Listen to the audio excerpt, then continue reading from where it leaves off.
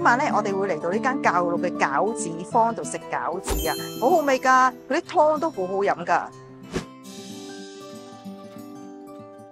我食咗啲甜粉先，黑糖味嘅，入邊仲有紅豆㗎，黑糖味好濃喎，呢個湯都好好飲啊，有好多豆味啊。第三個就硬啲咯，好難咬啊！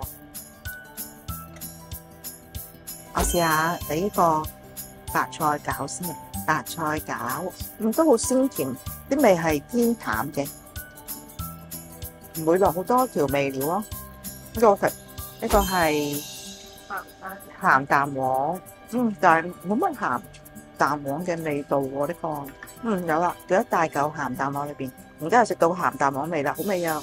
嗰啲芥菜好爽咯，加啲辣椒油仲好食，夠辣。呢個芝士煎餃，都溶嘅芝士，原來係好味啊！我都覺得芝士幾好食啊，好野味，唔係叫野味，我唔知叫野味。